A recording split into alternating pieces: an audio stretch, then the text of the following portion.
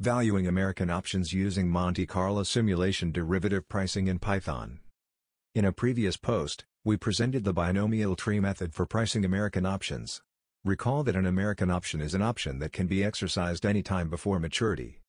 A drawback of the binomial tree method is that the implementation of a more complex option payoff is difficult, especially when the payoff is path-dependent. For example, for an American double average option with periodic sampling time points, the strike price is not known at the start of the option.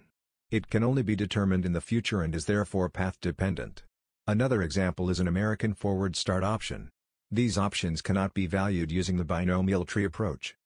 In this post, we are going to present a method for valuing American options using Monte Carlo simulation. This method will allow us to implement more complex option payoffs with greater flexibility, even if the payoffs are path-dependent. Specifically, we use the least squares method of Longstaff and Schwartz in order to take into account the early exercise feature. The stock price is assumed to follow the geometrical Brownian motion and the dividend is simulated continuously. Using this approach, it would be optimal to exercise the option if the immediate payment is larger than the expected future cash flows, otherwise it should be kept. Specifically, for each generated path, we regress the future payoffs on the basis functions of s and s squared. The regression equation provides us with estimation for the expected value of future payoffs as a function of s and s squared. This expected value is the value of holding onto the option, i.e. the continuation value.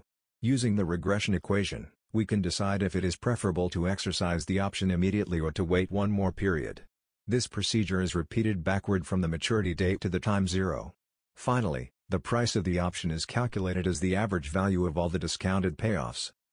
We implemented the least squares method of Longstaff and Schwartz in Python and priced the option presented in the previous post. The main input parameters are shown on our website. The picture on our website shows the results obtained by using the Python program. Go to our website to download the Python program.